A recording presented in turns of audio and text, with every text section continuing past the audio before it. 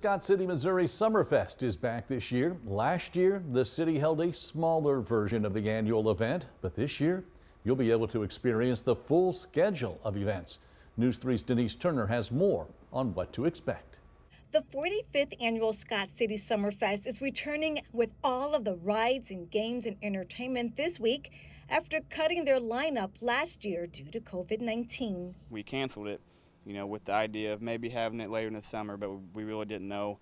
They reached out and had a date for us in August. The annual fun kicks off Thursday night with family night. Thursday's a family night, so there's no alcohol served. We'll have the rides going. They're having the buddy night, which means if you bring a buddy, instead of armbands being 15, they're 2 for $25. Cobb says this year, like last, they will make sure to enforce the state's COVID-19 safety guidelines, even though they want everyone to come out and enjoy the entertainment. They always want to consider safety first. We took the precautions. There was very little contact. We had our social distancing with our seating.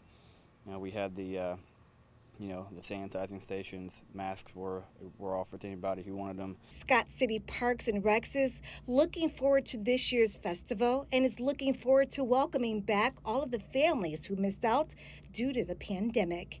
In Scott City, Missouri, Denise Turner, News 3. The Scott City Summerfest runs Thursday through Saturday. We'll have more on what you can do each day on our website, WSILTV.com.